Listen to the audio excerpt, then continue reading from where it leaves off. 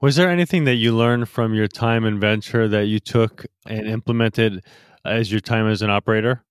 Yeah, I mean, there's a lot that you can know in terms of like bringing that experience of.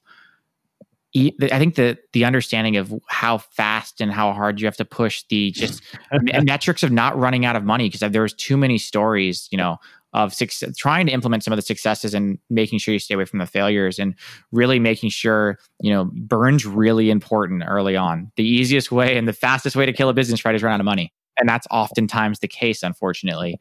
And so being really mindful around what you have to do to get to the next level has been really helpful here in terms of our ability to build the business in the right way and the way we want to build it. Your seed, you were able to get it. Was your A any easier? Well, yeah. So we actually ended up with, that $2 million initial push, and then knowing it always takes a little bit longer to build something. And so Crosslink Capital came, and David Silverman sits on our board, came out a few months later in later 2018, and also led it kind of a seed extension. So put a few more $1 million into the business that really gave us that needed liftoff for a Series A.